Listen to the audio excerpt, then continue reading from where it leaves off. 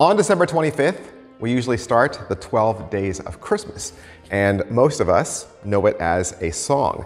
A song that we sing has lots of birds and lords a-leaping in it, and of course, everybody's favorite, 5 golden rings. The version that most of us sing is Frederick Austin's version, which was in 1909. But why was the song written? Well, the 12 days of Christmas actually starts on Christmas Day, goes for 12 days until you reach Three Kings Day, or the Wise Men Day, when the Catholic Church used to celebrate the arrival of the 3 wise men.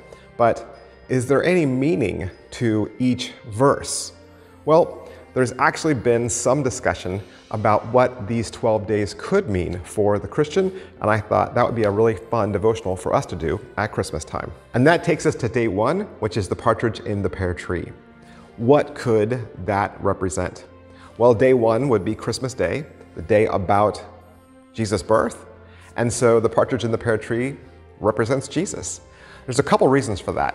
The first of which is the partridge is a very protective bird, which means the mother partridge will do anything she can to protect her children, even risk her life.